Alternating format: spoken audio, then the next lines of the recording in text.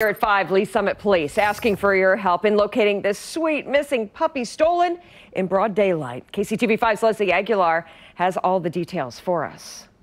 It was about this time yesterday that the dog napping happened. A man walked into this Petland store on Chipman Road in Lee Summit, asked to see a puppy, and then made off with it.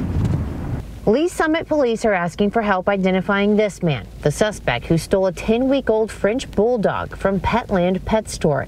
It wasn't a dramatic heist with any weapons or anything like that. This was go in, ask to see said dog. The retailer brings the dog out to him. He holds the dog, and then the retailer turns around to attend to another customer, and this individual left the business. The store manager says the man's face was covered while he was inside interacting with employees. And a Tesla parked outside actually caught this image of his face when he left, and the gator covering his face fell down. The man left in a black Nissan Altima. This is the missing puppy, a 10-week-old blue Merle Frenchie with one blue eye, a rare and expensive dog. The retail value was $8,500. There were 4 in the litter. Now just these 2 are left. The store says Frenchies are the most popular breed right now, and the Merle-colored dogs are even more coveted.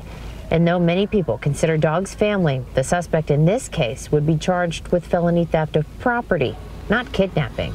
It's an item. Obviously, it's obviously a living dog, but yeah, it's a felony stealing. The American Kennel Club has reported a rise in thefts of this dog breed across the country. You may remember Lady Gaga's Frenchie was stolen last year in LA.